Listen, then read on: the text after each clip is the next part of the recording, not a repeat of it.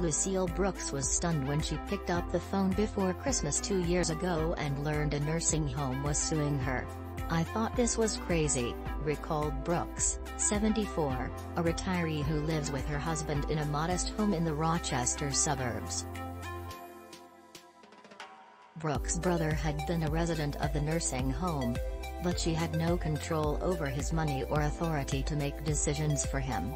She wondered how she could be on the hook for his nearly $8,000 bill. Brooks would learn she wasn't alone. Pursuing unpaid bills, nursing homes across this industrial city have been routinely suing not only residents but their friends and family, a KHN review of court records reveals. The practice has ensnared scores of children, grandchildren, neighbors, and others, many with nearly no financial ties to residents or legal responsibility for their debts. The lawsuits illuminate a dark corner of America's larger medical debt crisis, which a KHN NPR investigation found has touched more than half of all U.S. adults in the past 5 years. Litigation is a frequent byproduct. About 1 in 7 adults who have had health care debts say they've been threatened with a lawsuit or arrest, according to a nationwide KFF poll conducted for this project. 5% say they've been sued.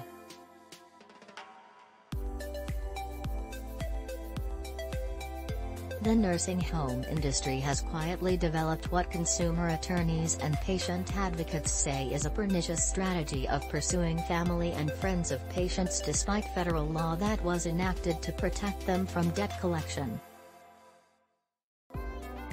The level of aggression that nursing homes are using to collect unpaid debt is severely increasing, said Lisa Neely, a Massachusetts elder law attorney.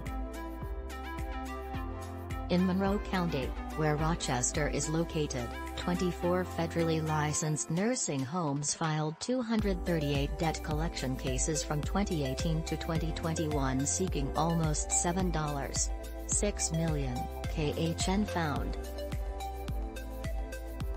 Several nursing homes did not file any lawsuits in that period. Nearly 2/3 of the cases targeted a friend or relative. Many were accused, often without documentation, of hiding residents' assets, essentially stealing. The remaining cases targeted residents themselves or their spouses. Nursing homes have gone after some families for tens of thousands of dollars. In a few cases, debts surpassed $100,000.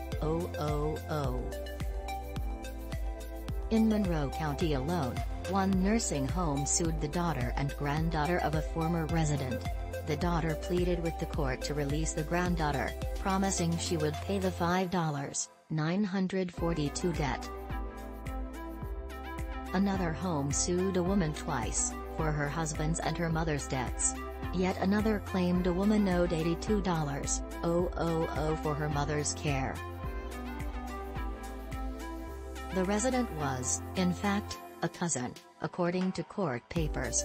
"I get calls all the time from people who are served with these lawsuits who had no idea that this was even a remote possibility, who call me crying and frantic," said Anna Anderson, an attorney at the nonprofit Legal Assistance of Wes.